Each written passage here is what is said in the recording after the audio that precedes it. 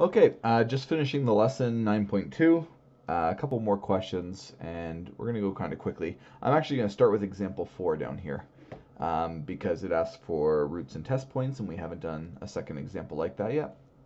And then I'll jump to example 3, then we'll jump to the last example after, because we're not going to do this one with case. Okay, roots and test points. So we want to find out when 2x squared minus 7x is greater than 12. We don't want to factor this expression by itself, because if we factor, we're only going to find out the points where it equals 0. So what we want to do is actually move everything to one side.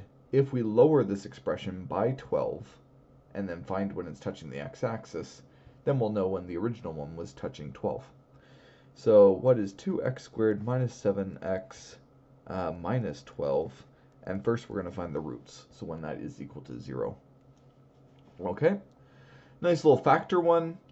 We have a 2 at the front. It cannot be common factored out because of the 7, so this is going to be a decomposition. So it's going to take a little bit of time.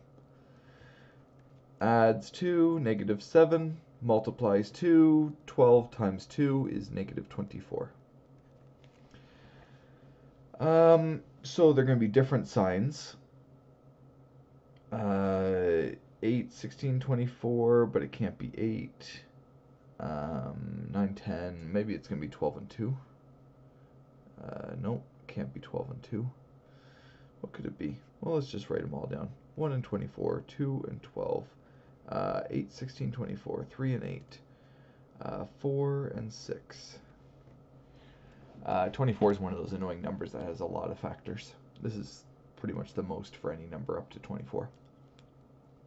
Okay, two numbers that multiply to a negative, so different signs, and add to negative 7. Actually, I don't see any of these things. Did I write this down all right? Let me just check the answer here. What are we doing in example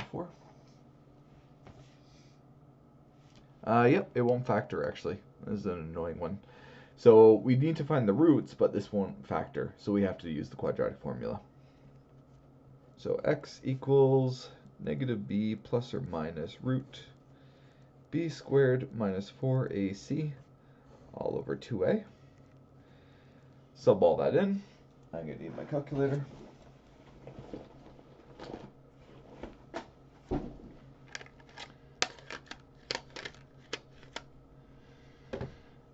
So negative 7, so positive 7 plus or minus the root of what's under here. Well, that's going to be 7 squared minus 4 times 2 times negative 12, which is 145. All over 2 times a, which is 4.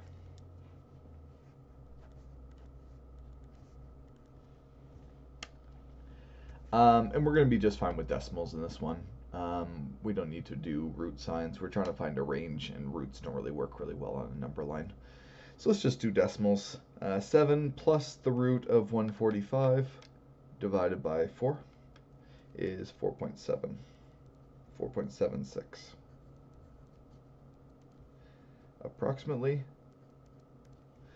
And 7 minus root of 145 divided by 4 is equal to approximately negative 1.26. Okay. And now we just need to set up our number line. Doesn't have to be a perfect line.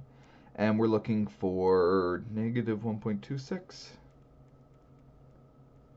So we got 0 somewhere here, and then we got 4.76. Let me get another color pen. And now we just want to check. We know it equals 12 at this point and this point, so we're going to have hollow circles here and here, because you're not allowed to equal 12. We want to know when it's less than 12, so we want to sub in values in all 3 different areas and check those things.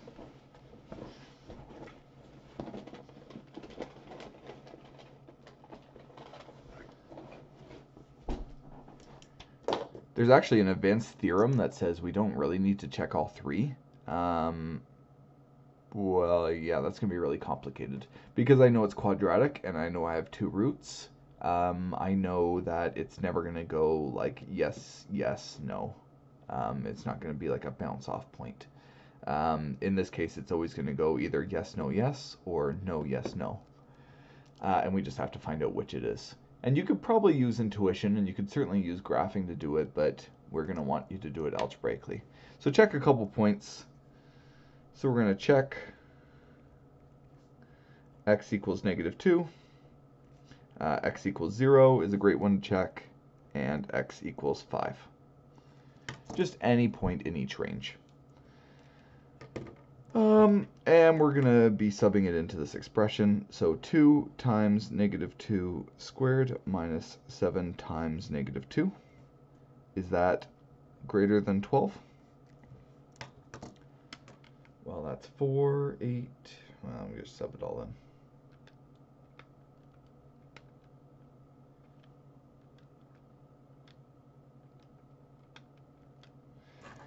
Is 22, which is greater than 12? Yes. So this part is all a success. Oh, red color's dying. Let's see if I can get another one. I'll go blue.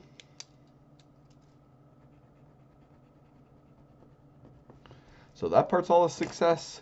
If you sub in 0, that one's going to be really, really easy because it turns into 0, which is not greater than 12. So this one is going to be a fail. And 5, you can probably guess, is going to be a success. 2 times 5 squared minus 7 times 5 is equal to, I have to do it, 15, which is indeed greater than 12, so this side is a success as well. So over here's a success, and then we state the answers. So use the root and test point to solve the inequality. So solutions are the set where x is real numbers, so long as x is between negative 1.26 and 4.76, and cannot be equal to. It has to be strictly greater than, so it cannot be equal to there. Okay, there's that one. So this is one way. This is probably the most, so we have two ways algebraically of doing it. This is probably the most intuitive way because you get to kind of see it with a number line, but I don't like this way as much. I think this way is kind of annoying. Let's do it one more case analysis because I think this is going to be really important, and most of you guys are doing calculus next year, so you're going to be using this a lot in calculus. So we're going to do it with, what did we call this one? Sign analysis.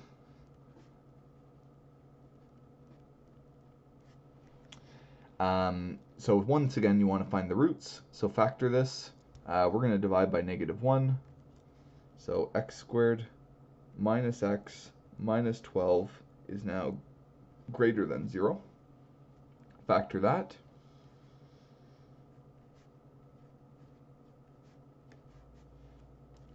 And that's going to be two numbers only one apart, 3 and 4, where 4 is negative.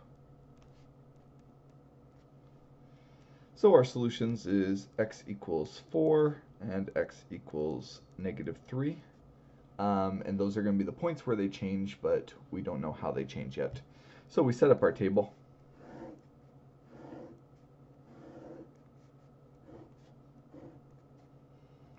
Over here, you start at -infinity and you go to your first point, which is -3.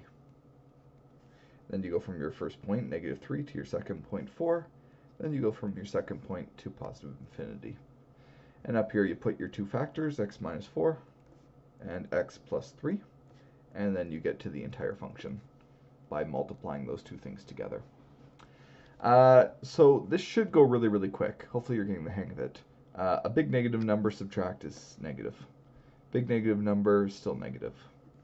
An in-between number, subtract is going to be still negative. An in-between number plus is now going to be positive. And a big number is now going to be positive, positive. Hopefully you can just kind of see those. You can sub in numbers really quickly in your head if you want to. And then multiply them together. So this should be positive, this should be negative, this should be positive. And we're looking when the entire function is going to be greater than 0. So this is a success, and this is a success, and so we write our answers. So solutions is the set of real numbers, so long as x is between, actually, we're going to have to extend this. As long as x is between, did I do that right over here? Oh, I didn't even do this one right down here. I'll correct the example 4. Hopefully you saw the mistake. Yeah, I was way off on this one. Yeah, okay, I gotta redo example 4. For this one, it's gotta be between negative infinity and 3. And it cannot equal. Or, there's actually 2 sets, and the way you do that is with a comma. So it's that, or there's another restriction, or it can be between 4 and infinity. You don't really need the infinities in there. I don't mind if they're in there, but really you could have ignored that part. You could have just written x is less than 3 and x is more than 4. That would have been just fine. And we'll do that for the next one to show you the faster way. But it's not bad if you write the infinities in there. This makes just as much sense. Like I say all the time, this is just a sentence. This isn't math, this isn't a formula. This just needs to be able to be read. It's just a sentence in math. Okay, let's redo this one, because that was completely the wrong answer.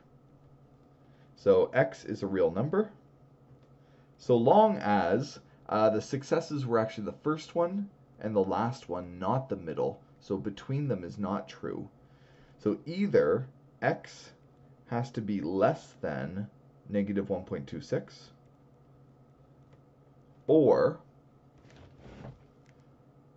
x has to be greater than 4.76. There. That's how we write the solutions. Sorry I got that wrong the first time. But it's good to point out, sometimes me making mistakes can be the best thing for learning, because then you can see where you might make a mistake. Because if I made the mistake, then it's definitely an easy thing to mess up. So don't just run right to the conclusion. Make sure you're looking at your actual work and writing down those ranges.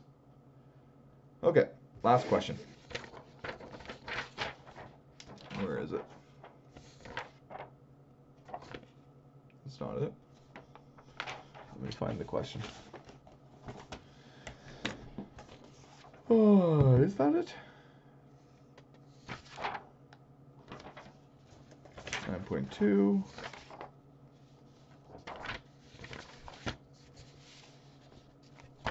One second.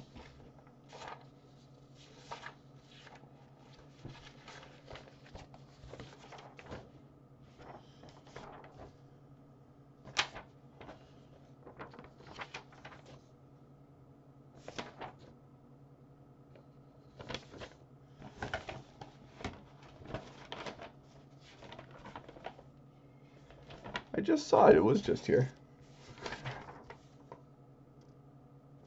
This is old. Oh, there it is. Somehow the other sheets got put on top of it. Alright, here we go. If a baseball is thrown at an initial speed of 15 meters per second from a height of 2 meters above the ground, the inequality negative 4.9 t squared plus 15t is greater than negative 2.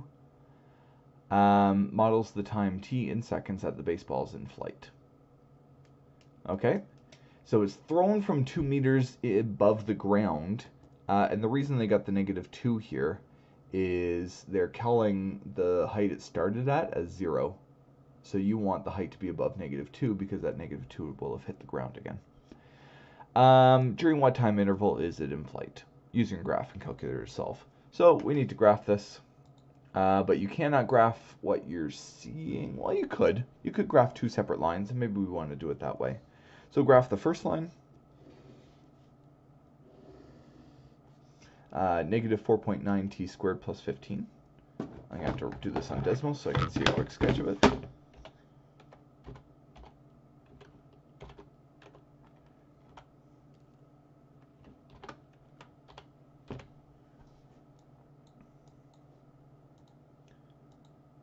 Okay, it seems to have a maximum height of about 11.48. So we'll call that 12.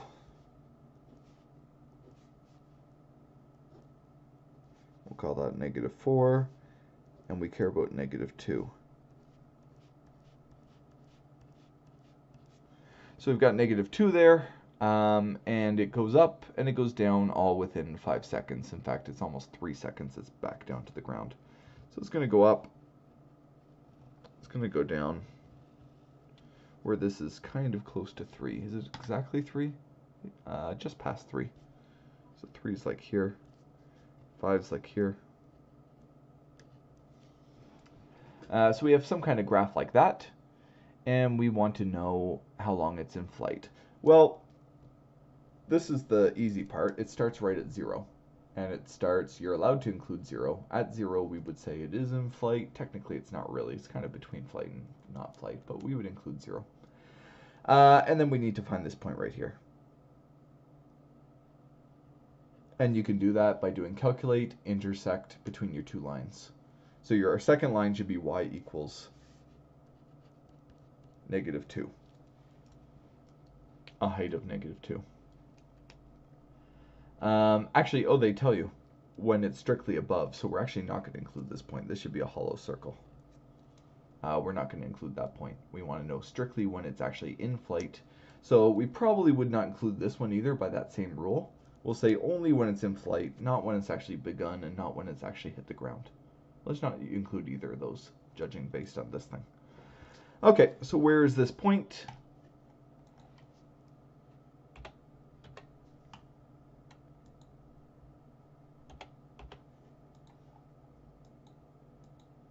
I get it at 3.189. I don't know if that's rounded or not. I don't see any extra decimals, so maybe it's not. Okay, and then we just need to write the solution. We would actually do this one in a sentence. Let's not do it algebraically this time. Let's just say, so therefore, the ball was in flight